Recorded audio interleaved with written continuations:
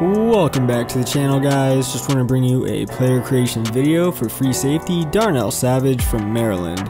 Darnell got picked in the first round by the Green Bay Packers in the 2019 NFL Draft. He was the first DB taken in the NFL Draft. I thought it was a little bit of a reach, but he did have a first to second round grade on NFL Network.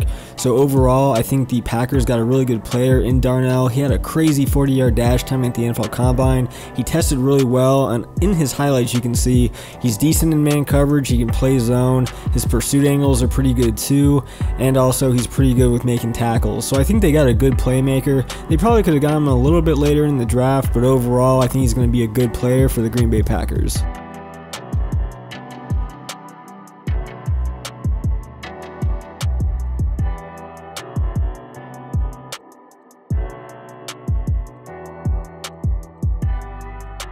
Thanks for checking out the video, guys. If you enjoy my content, please hit the subscribe button. I'm going to be making tackle Andre Dillard next for the Philadelphia Eagles. I'm hoping to do his tonight. If not, it'll be tomorrow morning. And then I'm going to continue doing player creation videos as well, just in draft order.